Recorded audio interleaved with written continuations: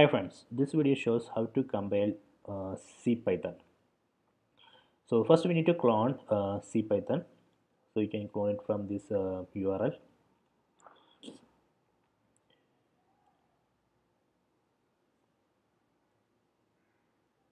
Okay, so after that go to CPython folder.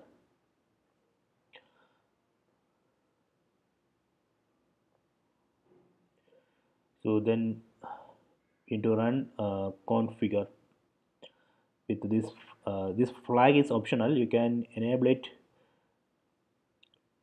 with minus hyphen with pydebug option.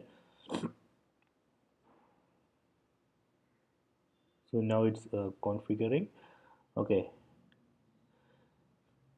it has created make file.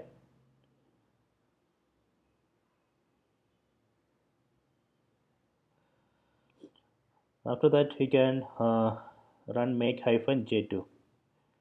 The hyphen j2 means a number of jobs. I given 2. Okay, okay, it's done. uh, so after that if you run ls you can see python.exe file. See, so I am using a mac system, that is why it's showing python.exe.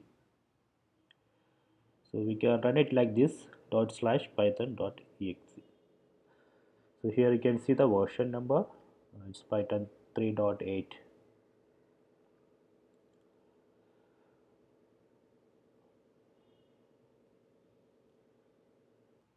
Okay, this way we can compile and install CPython in Mac system.